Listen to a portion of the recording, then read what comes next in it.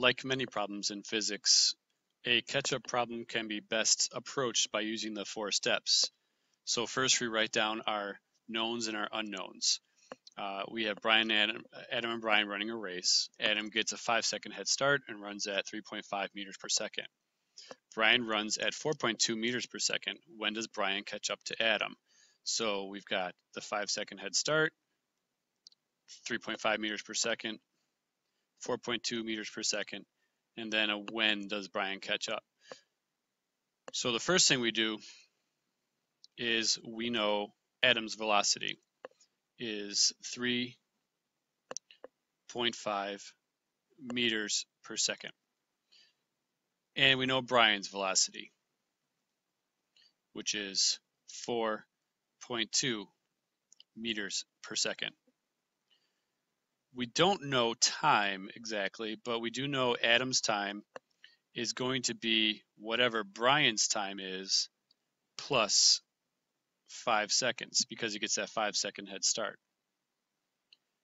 We do not know Brian's time, and in fact, that is our unknown.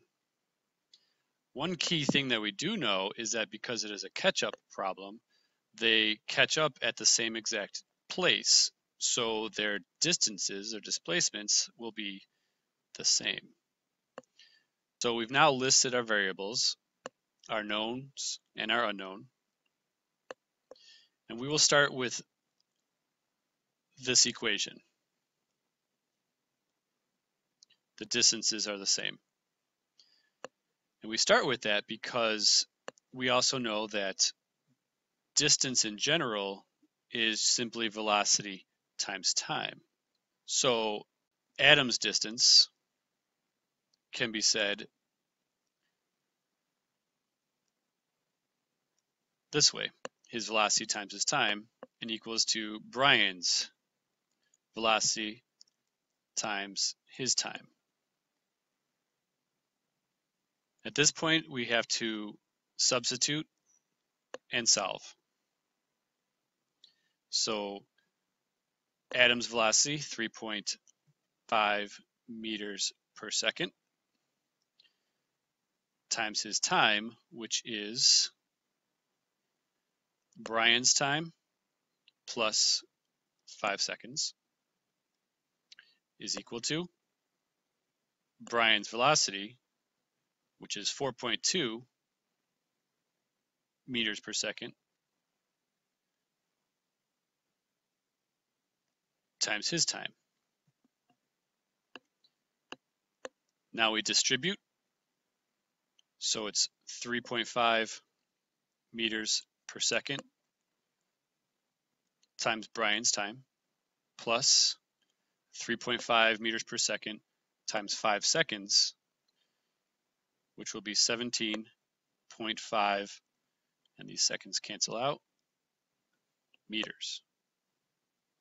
And that is equal to 4.2 meters per second times Brian's time. Now we have one variable, Brian's time.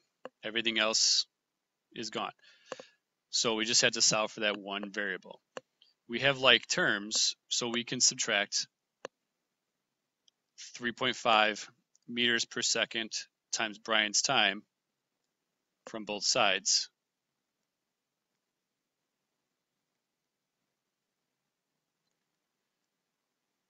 And that leaves us with 17.5 meters is equal to 0.7 meters per second times Brian's time.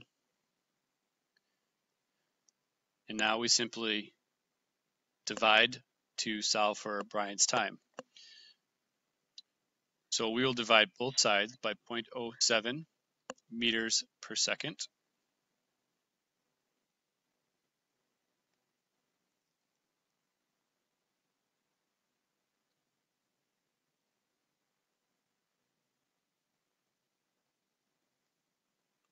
These meters cancel out, is equal to Brian's time. So the question is, when does Brian catch up to Adam? And the answer is when Brian has been running for 25 seconds.